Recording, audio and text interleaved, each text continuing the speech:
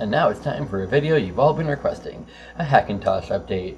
I did indeed get macOS installed on this machine, so we're going to go over that, and I'm going to show you what this thing can do with Mac installed on it. Hopefully you all remember this machine. This is the Hackintosh machine I built using a Chinese X99 motherboard. I did eventually get the system to install on it. One of the big problems was, for some reason, the video card, or rather macOS that is, didn't like using the monitor I have over here. Probably because I have it going through like a DVI to VGA adapter, or through a VGA splitter, or through a capture card, or something like that. Like, there was a whole mix of things that could be wrong, but as you may have seen in a previous video, this machine works perfectly fine using literally any other monitor. So what I'm probably going to be using today is the Apple Studio Display monitor. It's not a 1080p monitor that this machine can totally output at, but it's at least an Apple monitor, and it works fine, so I'm going to use that here, and we're going to go through this machine and run some benchmarks and see what it can do. I also found out that through a lot of Russian websites there are custom BIOSes for this that can do some overclocking. So I think I'm going to try to install one of those and then benchmark after that and see what we get. Hey there, as you can see I got the machine up and running. This is an Apple Studio display. Unfortunately, the resolution on this screen is not that big, and also unfortunately I cannot do a capture from this machine. Like I showed in the install video, for some reason my capture hardware does not like this machine, or macOS doesn't like the monitor capture hardware or something, and so I tried even installing like OBS on the machine, but A, I figured that messes with the benchmarks, and B, for some reason it can't properly encode on the video card, so we're just going to do this. So one benchmark people like to see is Cinebench. The Cinebench R20. The window's only cut off because this is only at 1024 by 768 on this monitor, but that hopefully shouldn't have any effect on the actual Cinebench run. And here you can see that this is a Xeon E5 1630 V3, which is 4-core, 8-thread at apparently 3.691 gigahertz, 3.7 gigahertz. This is macOS 10.15.4, and the video card is a RX 460. So let's go ahead and run this. See what this looks like on this machine. There we go. I can move this window over so you can see what it's doing. Up at the top you can see that all the CPU cores are at 100%. We're running at about 45 degrees Celsius, which is pretty nice, I'd say, for running all the cores at 100%. So, guess we're just gonna wait until this finishes.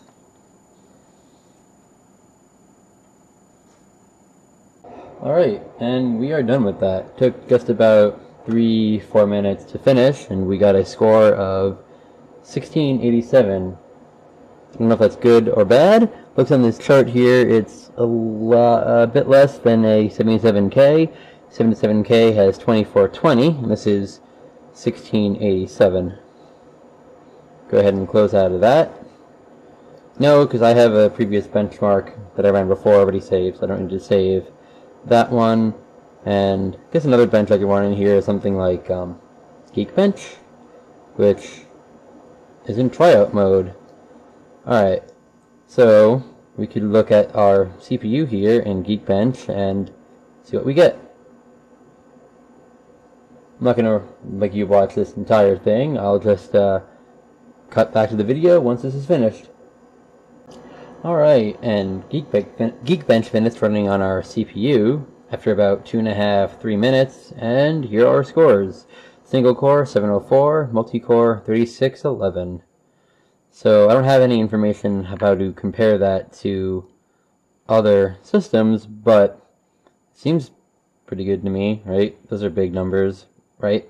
Well, I guess we'll find out after I can install a BIOS on here that I can hopefully overclock. We could find out if we can bump these numbers up any higher. So for now, I think that's what I'm going to do. I think I'm going to go and find one of those BIOSes, flash it on here, and then see if we can bump up any of these numbers, and then we can try some game benchmarks. Well, hello there, and hopefully the camera's in the same spot as it was before, since I just went through and updated the BIOS on this machine. It's one that hopefully supports an overclock. Though I think the problem is the CPU doesn't support an overclock. Even though I installed Unlock BIOS, it should be able to overclock anyway. I don't think the 1630 supports an overclock, because after bumping up the multiplier from the base of 37 to 40, in Cinebench we still get the exact same speed, or exact same score rather, and it's still showing the exact same speed on the CPU, so I don't think I can actually overclock this machine just due to the CPU that I'm using. If I wanted to overclock, I'd have to get a different CPU, and I don't really feel like doing that. I like this chip, it's fine, so I guess I'll have to stick with 3.7 gigahertz instead of overclocking to anything higher. So now I think I'm going to go open up Steam, see what games I can install on Mac, and see which ones have a benchmark, and run a few of them, and see what happens. Hey guys, and well, we have Rocket League running, and as you can see, I have a different monitor. It's because this is actually a 1080p monitor, so I can run this game at 1080p instead of running it at a lower resolution on the other monitor, as cool as that monitor is. And as you can see, Rocket League is running perfectly fine. All the settings are actually on high, and it's running around 62 FPS, which is fine because this is only a 60 Hz monitor anyway. So I think we're doing just good. I can see a little bit of screen tearing here. I wonder if I turn on VSync if that will have any real effect here. Let's go ahead and turn VSync on. Apply that.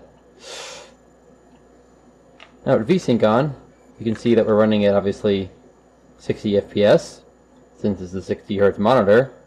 We also lose that screen tearing, and the game is running just fine. Looking through my games list, I don't really have any of the games that people use to like benchmark and stuff or anything too heavily graphically intensive. At least not on Mac anyway. But anyway, the video card is just an RX 460, so it's going to run as well as any other RX 460 would. And as you saw from Cinebench, it's a little bit lower than a i7-7700K. So it should run about what you'd expect from the hardware in here. The fact that it's running Mac has no real effect on the benchmarks or anything. Also, I just forget how to play this game. There we go. It's like jump, but I'm really shitty at this game, but playing this game isn't the point. The point of this computer runs just fine. Though I didn't build this computer for games. I built it because, well, I don't know why. I just kind of felt like it. I just wanted a Hackintosh machine. My original gaming PC used to be a Hackintosh, but I don't know, I haven't really felt like doing that in a while. It was way too much work to try to like dual or triple boot that machine, since that computer runs Linux native normally, and then I use Windows just for certain games that don't run on Linux. Unfortunately, Rocket League is no longer supported on Mac or Linux. I guess not online anyway. Like, obviously it's here and I'm using it, but I don't know if it'll get any more updates or anything, so oh well. Anyway, I'm not sure what else I can talk about with this machine. If there's anything else you want to know, you can just let me know and I'll make a video on it. I'll put links in the description to the BIOS that I'm using. I can also upload any of the EFI drivers that I use to get this thing installed.